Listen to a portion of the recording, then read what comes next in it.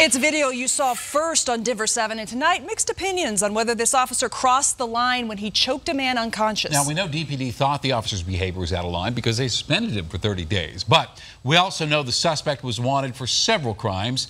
And we've heard from a lot of you on social media who believe that officer was just doing his job. And Denver 7's Jennifer Kovaleski is here tonight with more on why that officer will not be charged.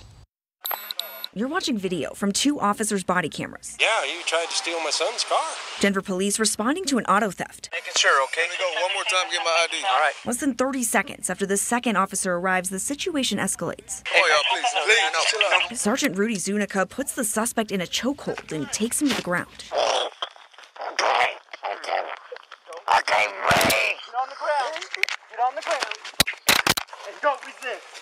Get on the ground, lay on your stomach. You can hear him gasping for air for a full minute before he goes unconscious. Help it.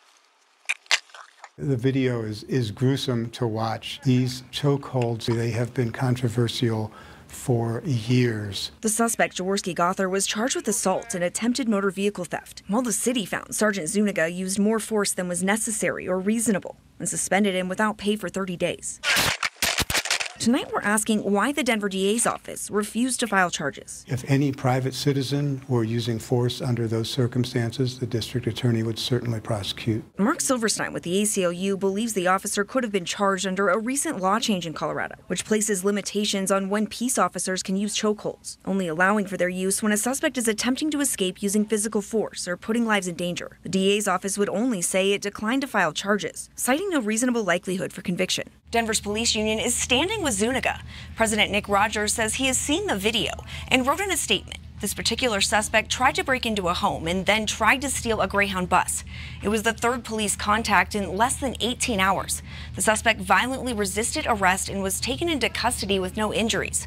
Meanwhile, Denver's Department of Safety is calling this an unfortunate incident and not reflective of DPD standards. They also point out use of force incidents are down 22%. I'm Jennifer Kovaleski for Denver 7. Well, there